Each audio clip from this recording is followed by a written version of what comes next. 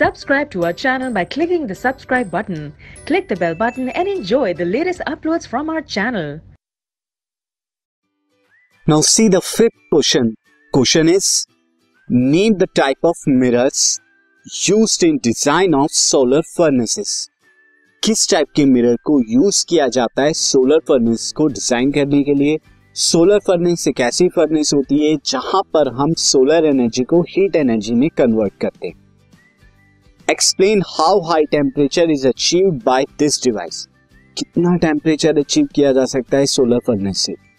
तो सबसे पहले मिरर की अगर बात करें तो concave mirror is used in design of solar furnaces. Solar furnaces को यूज जब हम करते हैं, बनाते हैं, तो कौन सा मिरर हम यूज करते हैं? The mirror is concave mirror. और अगर बात करें as the concave mirror convert sun rays on the focus.